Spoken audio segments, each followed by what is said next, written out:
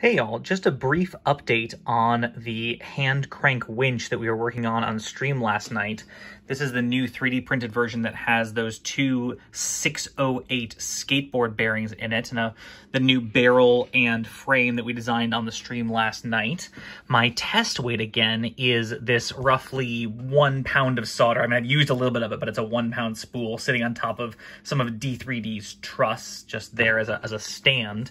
You recall the issue we were having last time is when we were lowering, there was so much friction on what used to be a PLA on PLA bearing that it wouldn't actually lower, but these new skateboard bearings do the trick. So up is the same as before, right? When we crank the handle upward, the ratchet engages and prevent things from lowering back down. We'll probably see this solder start to spin because it's this cheap polyester line that likes to unravel when you put it under weight.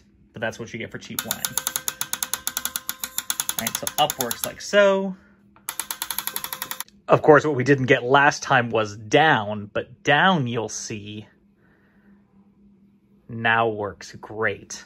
And of course, what's happening there is when we rotate this handle counterclockwise, because it's threaded onto that barrel shaft, this handle unscrews slightly, but the weight on the central barrel actually is acting to screw it back in. So this loosens slightly, that loosens the friction on the attachment between the handle and the barrel, so the barrel is allowed to spin, which then tightens the attachment, which tightens this friction, which means it can't move again. But it doesn't feel like tighten, loosen, like there's no like steppiness or slipping. It just feels like a continuous downward rotation. So once again, up is held in place by the ratchet, and down. Now, of course, gotta make sure that ratchet engages. Might need to adjust the geometry of it there. Sometimes when this clicks, depending on where you stop, it doesn't, he likes to do that.